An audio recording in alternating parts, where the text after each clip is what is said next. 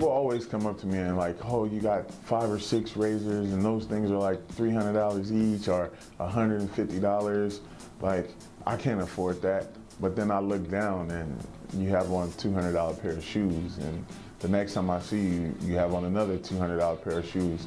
And when you think about it, those same $200 pair of shoes are not gonna extend your career any further, are not gonna be able to give you the ability to charge more.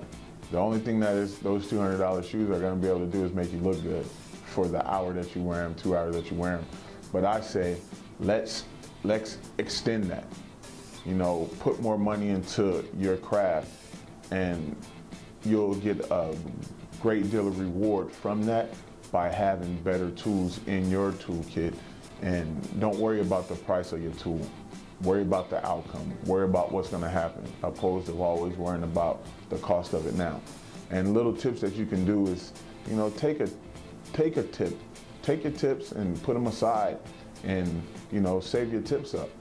You know, don't commingle your money. You know, if you get a $20 haircut or $40 haircut, whatever you may charge, take $10 out of that and separate it to go towards your fund of upping your toolkit. And that's what's going to keep the clients coming in, is because they're going to notice that, you know, you have different tools. Because think about it, when a client come in and they see the same tool, when you use something new, they're going to ask you like, oh, is that something new you bought? Yeah. And then that's when you get the opportunity to thank them for coming in and saying, you know, thank you for, you know, continuously, you know, coming to see me and having service with me.